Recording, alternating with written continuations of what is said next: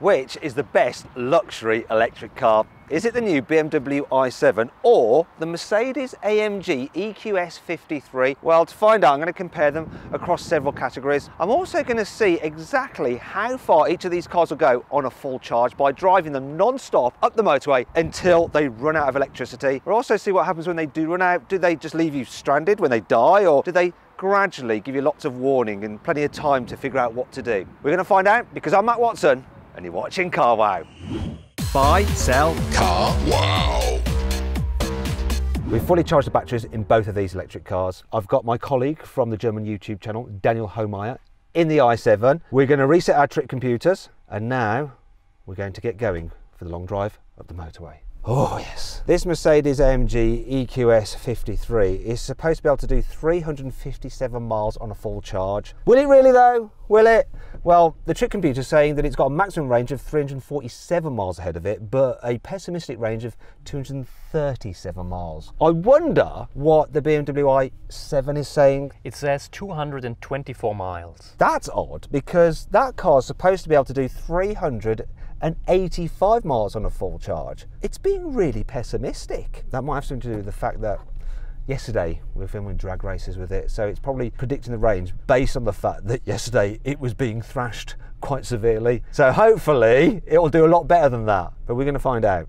Classic, we've headed out on the road and we're straight into some roadworks. However, that brings me on to the rules of this challenge. What we're going to do is drive the cars like we'd normally want to drive them, so we're not just going to go super slowly to maximise our range. We're going to drive at the speed limits. Also, we're going to have the cars running in exactly the same setup. We've got the cars doing their regeneration as they think is best, at auto mode. We've also got our temperature set to 22 degrees. We won't be using the heated seats though, because it's not cold enough. Hopefully that'll keep everything nice and fair when we jump from car to car to compare them. What we won't be doing though is using the adaptive cruise control systems. Reason being is that they can often like brake and accelerate unnecessarily, and that's not great for range. Thankfully, that's the end of the speed restriction, which means we can speed up, and blimey, this thing gets up to speed real quick. It's not surprising though. So, as standard, this car has 2 electric motors with 660 horsepower, 950 newton meters of torque. However, this one has a special performance upgrade which you can fit for £9,000, which is quite a lot of money. But what that does is give you an extra 100 horsepower. So now I've got 760 horsepower and 1,020 newton meters of torque. It's mental quick, and the pickup is insane on it. It's like, whoa! Well, that's not even in sports mode. Let's whack it into Sports Plus actually. And it's really brutal. And when you're in Sports Plus, you get this crazy like noise. As standard, the 0 to 60 time on this car is 3.8 seconds, but with this performance upgrade, it's 3.4, but it feels quicker. So watch this, right? 50, floor it, 70.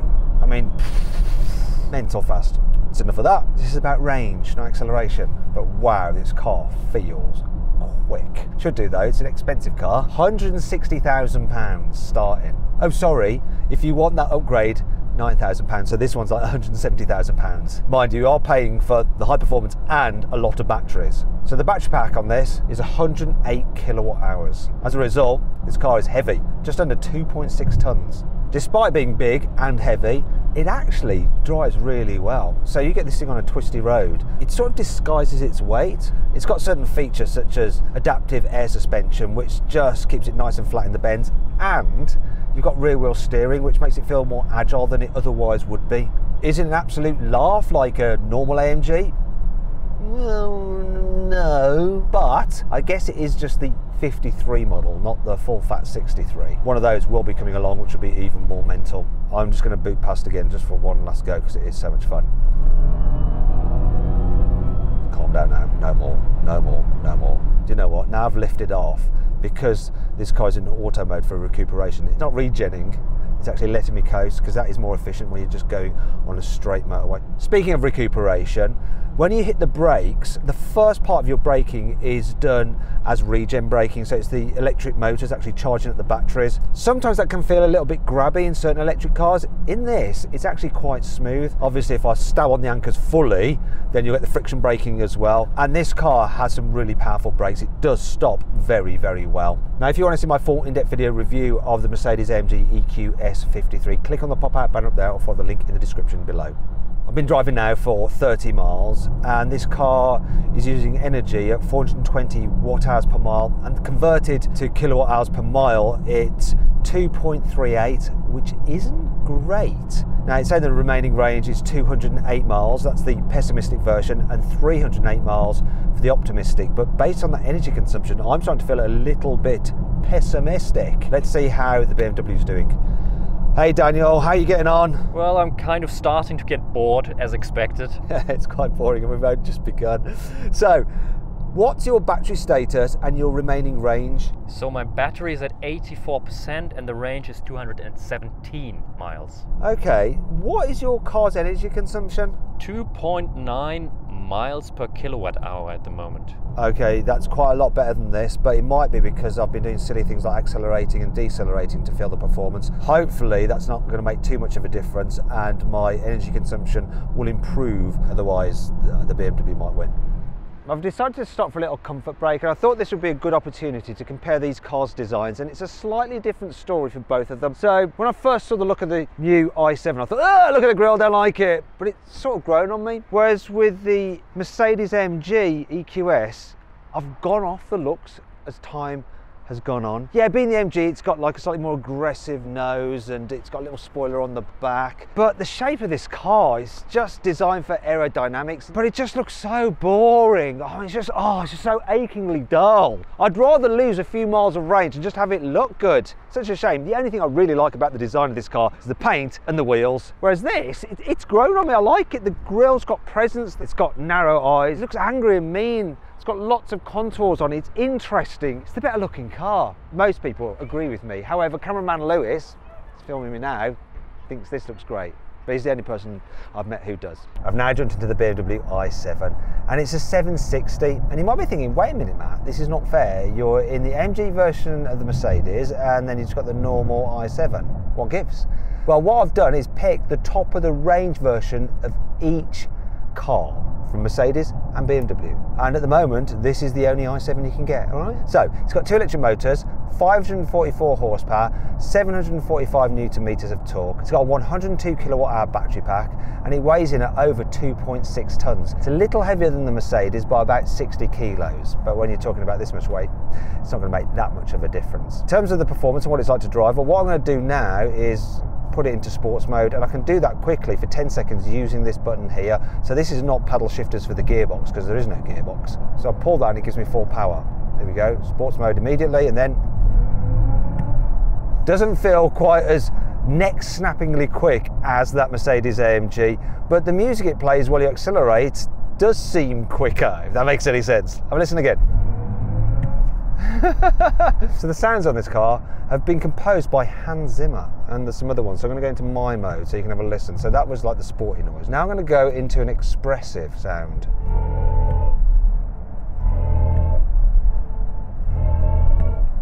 What's that all about?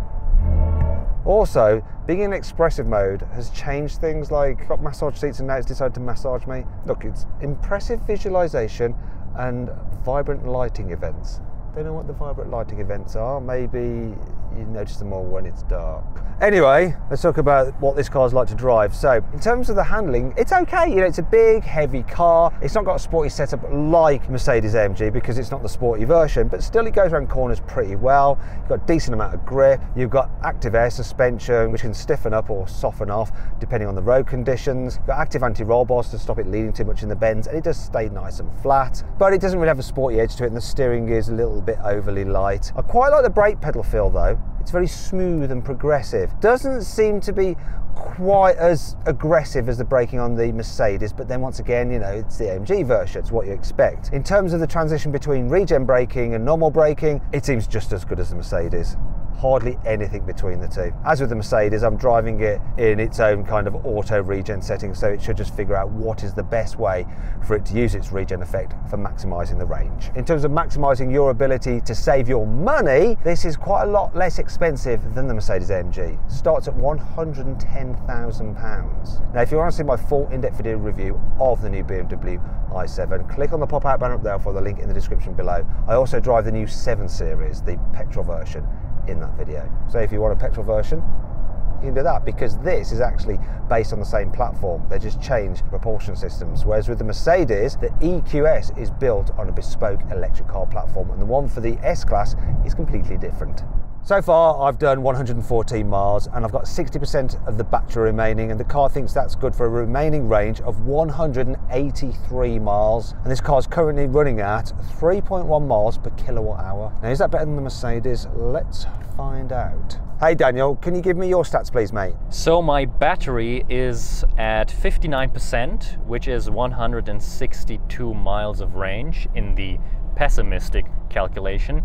The optimistic is 209 miles. My consumption is 355 watt-hours per mile, which is 2.8 miles per kilowatt hour. Okay, so battery remaining is very similar for both cars. This one is still more efficient, even though the efficiency has improved in the Mercedes. Obviously, my sudden accelerating and decelerating earlier did kind of confuse the trick computer a little bit. It's going to be interesting to see which one goes the furthest, because the 2 points on the Mercedes are sort of, you know, either side of what this car is claiming it's going to do. So I have no idea which is going to go the furthest. We're going to find out though. I thought I'd pull over and talk you around the interior design of this new BMW i7. Now, when I first saw it, it blew me away. I thought it was very, very interesting, modern. But now I think it's a little bit overdone. Sort of reminds me of a gin palace, because it's all like this crystals everywhere, like crystals. It's all a bit jingle jangle jewelry. There's also lots of layers going on the dash. Look, lots of layers, then different materials here, like with the metal speakers on this Bowers & Wilkins system here. Can't really fault the quality though. Really nice quality. The leather is so soft. The seats are very, very comfortable. It feels solid. Plastics are nice as well, as nice as plastics can be. But there are two things that put me off slightly. This paddle feels cheap, and so do the indicator stalks. Really cheap and nasty, kind of like what you'd expect on a 1 Series, not on the range-topping 7 Series. What I can't fault though is the practicality. So look, big storage under here. The glove box is a decent size. I just access it by pressing this button. There we go, look, it's an all right size, not massive, and it does actually have some gloves in it. Look, gloves. I like the cup holders, look at this. They have individual covers and they look like eyelids. And the door bins are pretty big as well. As for the driving position, obviously it's electrically operated for the steering wheel, which is nice and premium feeling, and it's pretty good. You can sit quite low, which is kind of what you want in a BMW, or you can still jack up the seat nice and high to get a decent view out if you're a little bit shorter. Moving on to the infotainment system, so you've got this huge curved display. It's nice and bright, it's responsive as well. The only problem is that it's a little bit confusing. Lots of different menus and icons and stuff like that. And if you want to operate lots of the car's functions, you now have to do them through the screen. Not only things like the climate control, but also stuff like the distance control for the cruise control. Why do that? There is one thing I want to show you though, that I do like.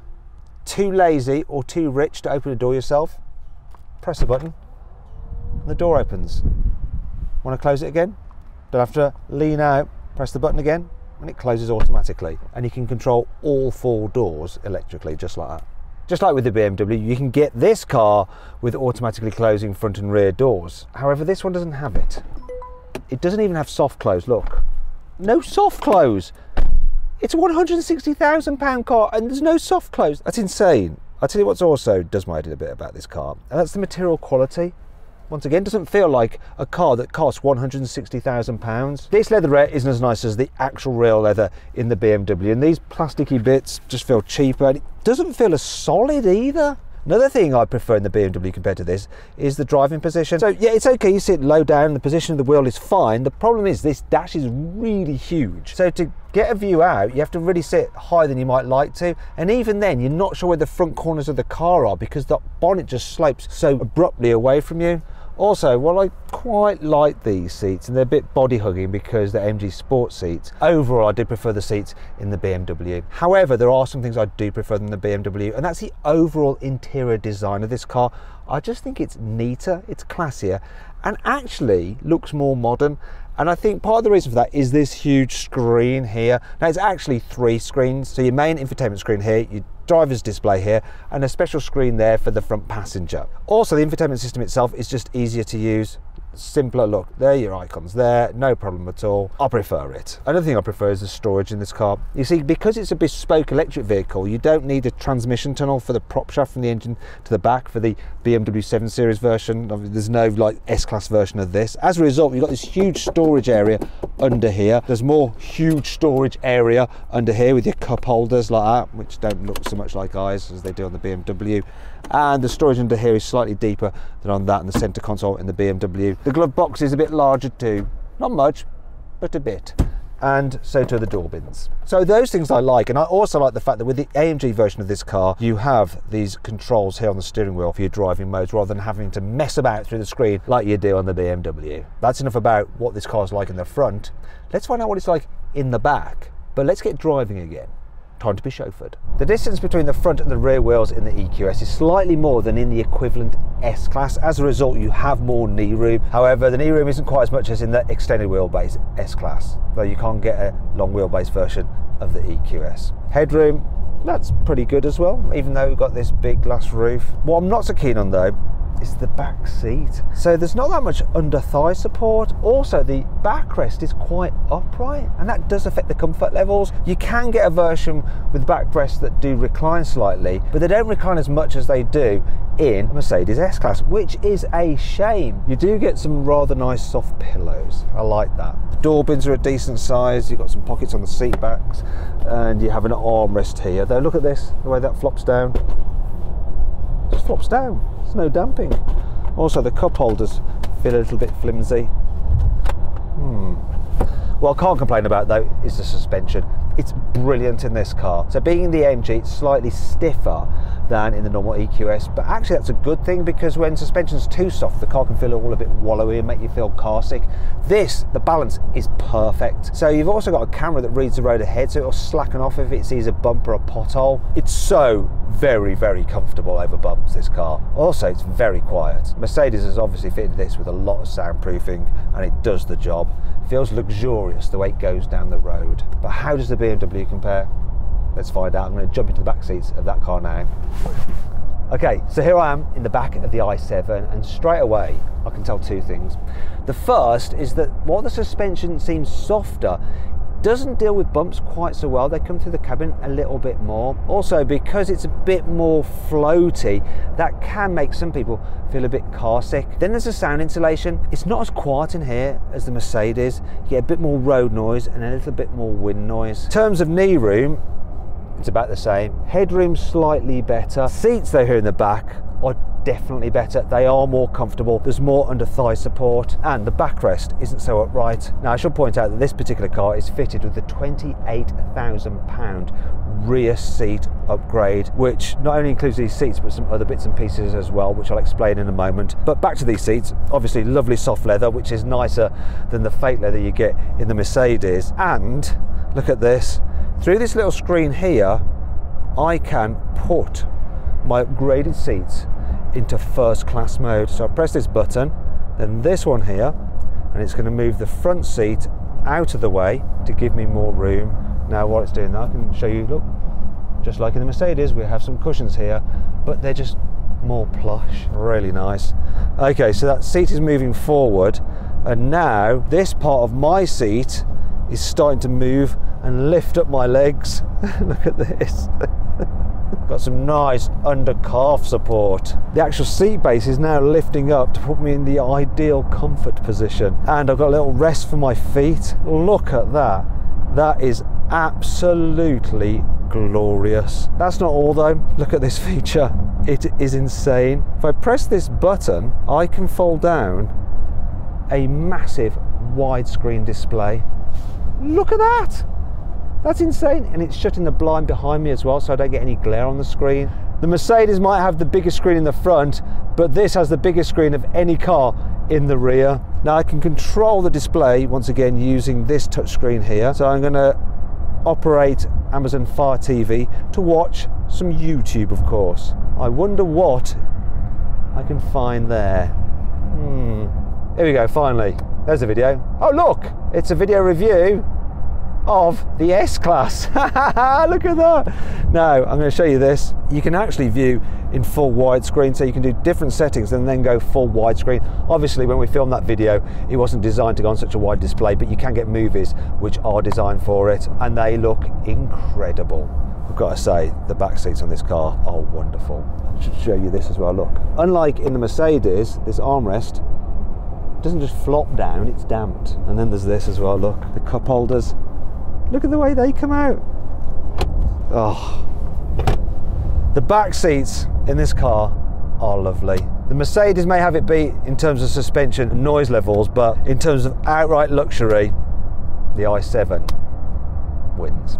So the BMW is best for carrying people in the back, but which is the best for carrying people's things? So the boot capacity of the BMW is 500 litres, which is quite a lot, and it's a nice big square boot. However, the Mercedes, look, it has a really practical hatchback, and the capacity is 610 litres. Plus, with the Mercedes, if you want to, look, I'm gonna have to climb in, you can fold down the rear seat, whereas you can't in the BMW, so you can use this for carrying things to the rubbish tip.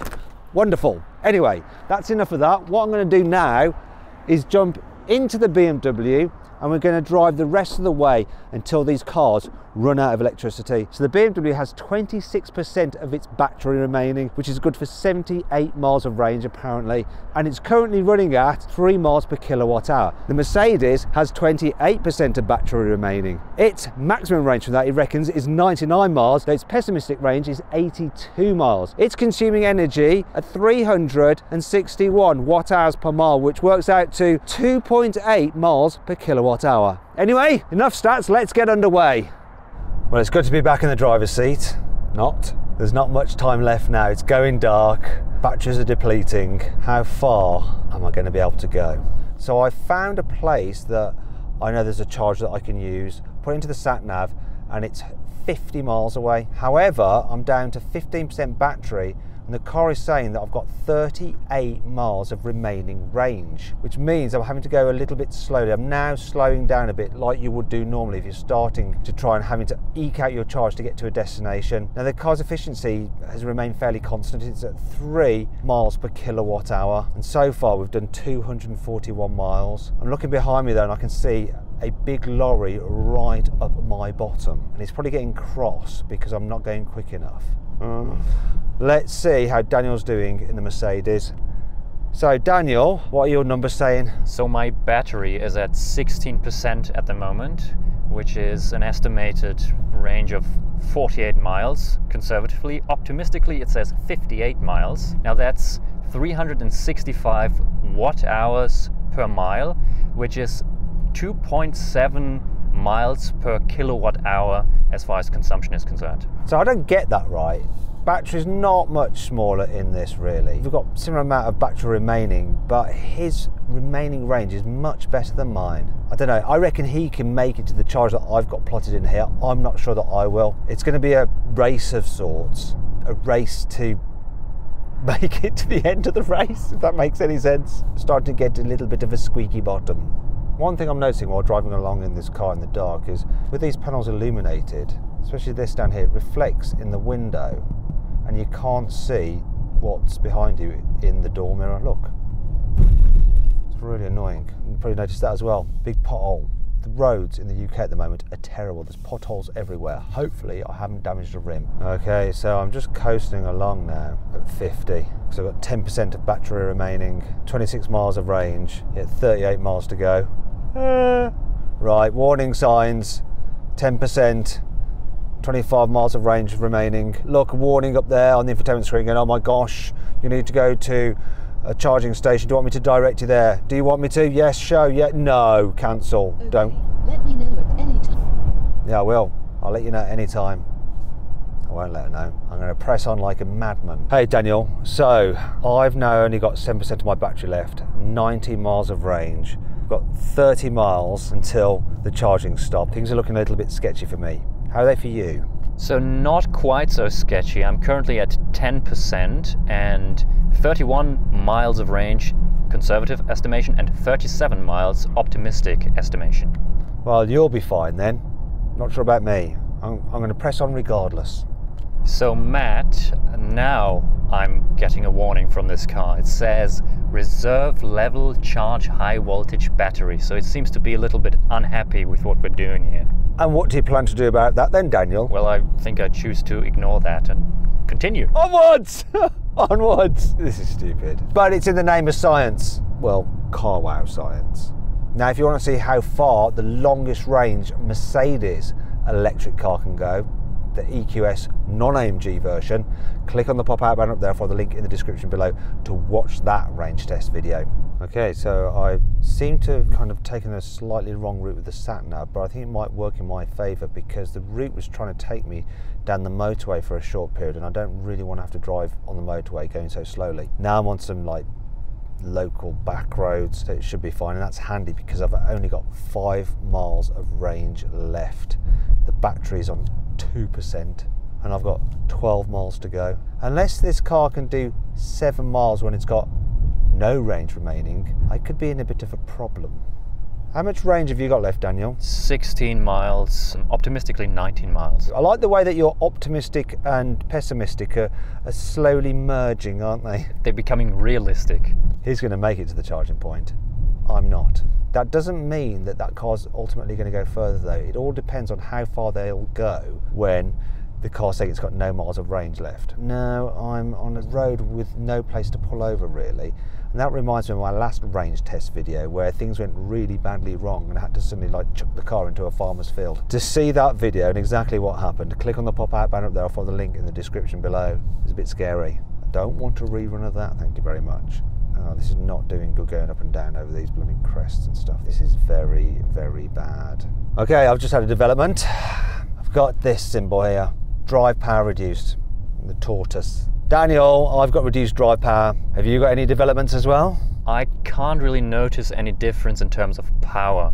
It just complains a little bit with saying I need to charge, but apart from that, I am pretty good.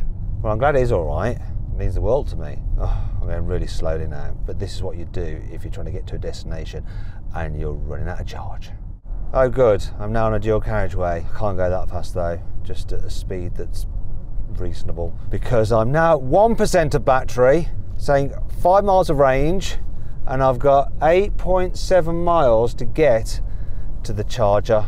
Am I going to make it? If you're watching this video right now, I want you to comment now at this point in time whether you think I'm going to make it or not. Quickly comment, don't cheat, just do it right now. I want to see what you think at this point in time. Okay, I've left the dual carriageway. I've got no % battery left, but it says 1 mile of range with no % battery. Doesn't make any sense to me. I know how they lie about the % battery, but doing it that way around is stupid.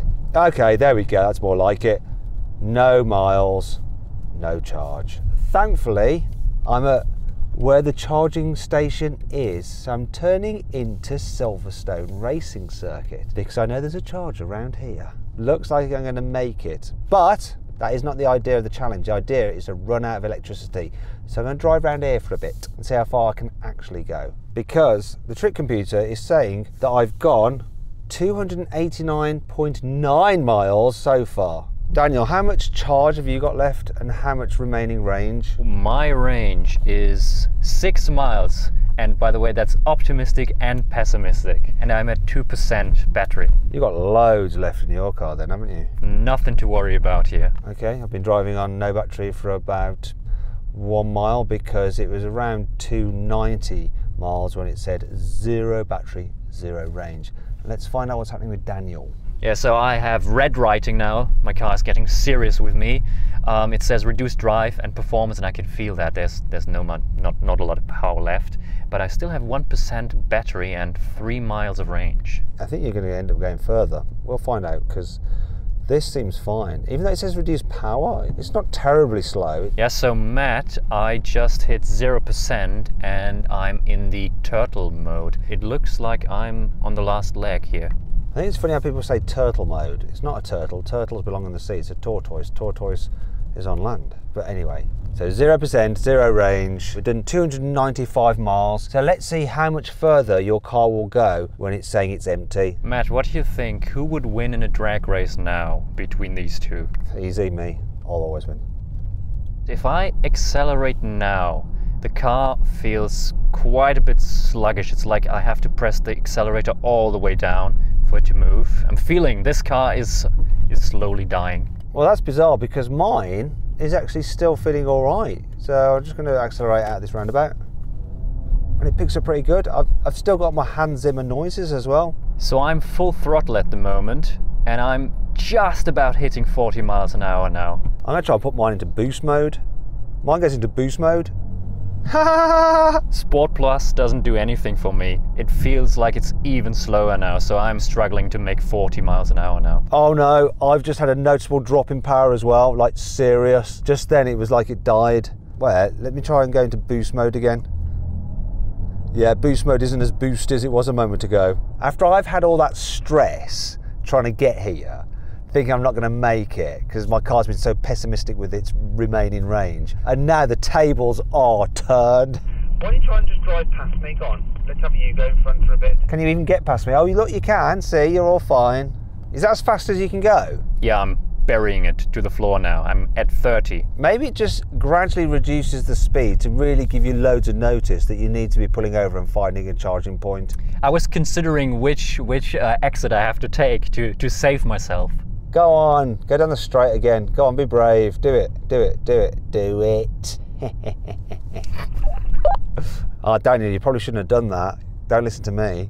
Look at this, I'm going to boost back. This is full power at the moment. I'm going to give you my full power boost mode. See you later, Daniel. I feel like a Formula 1 car. You are going twice my speed. That's really quick. I'm genuinely slowing down now, so I'm actually dying. I went from 17, 16, I'm doing 15 miles an hour now, 14.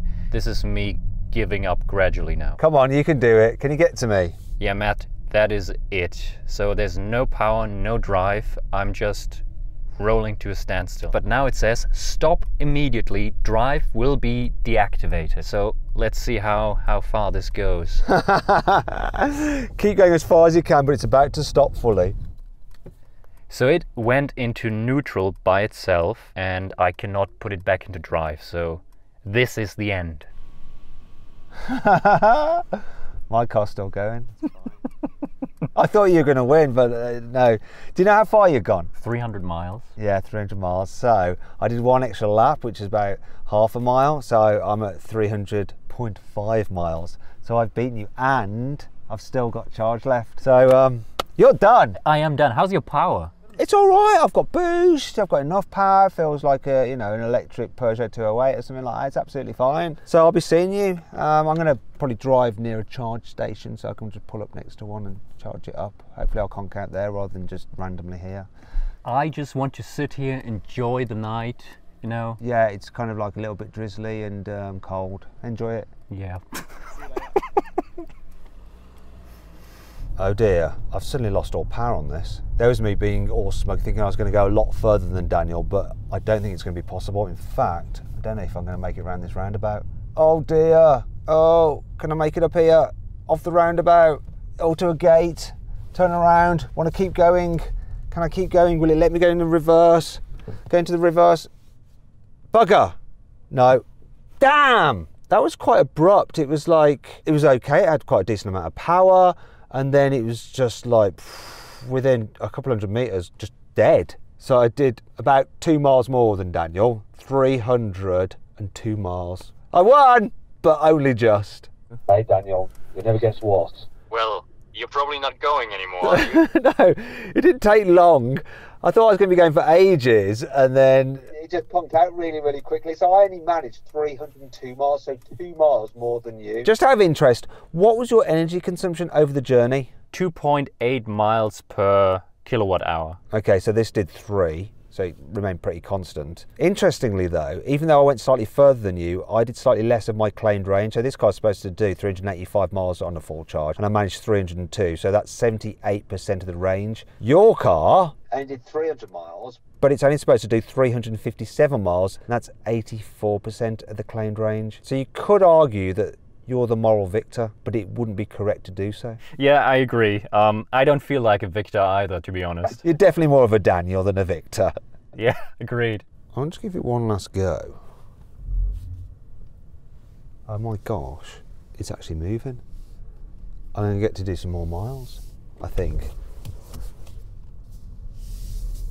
That's insane. Here we go again. What you need to do now, BMW, is go far enough that you beat 84% of your claimed range, then you beat the Mercedes on that as well. Come on. In order to do better than the Mercedes though, I need to do 327 miles, because that would be 85% of claimed range. Not sure I'm going to manage that, but every little bit counts. That's funny, that is, that it like slowed down loads, stopped when I tried to put it in reverse, and now it's going again and has an alright amount of power. It's like it's got a false empty. Oh dear, that was short-lived. This car's dying again. Come on, make it round. Make it round. Make it round. Come on, don't die on the roundabout. Keep going, please, I beg of you. I beg of you to keep going. Oh look, here's Daniel's car. I cannot believe it. Oh, come on, keep going. You can do it, BMW, keep going. Don't break down in front of Daniel. Don't, come on, turn, turn, turn, turn. No, I'm rolling. Oh, that's it, it's had enough. That's it. No, no, I'm just in neutral, I'm just rolling now. I can roll. Oh, that's not gonna help me. Anything left? Literally no, that's it. That is genuinely it. There is no more to be had. Right, let's see what the final distance was. Yay! I got an extra 1.5 miles, 303.4 miles. Every little bit helps. That means this car's now done 79% of its claimed range. So I've called the RAC out and they've sent me one of their special vans fitted with an electric car charger, and it's charging the car now at up to 5 kilowatts. So that'll get me enough charge that I can drive the car again and get it to a nearby rapid charger where I can charge it quickly and then get home. And if I'm feeling charitable, I'll send the RAC onto Daniel afterwards.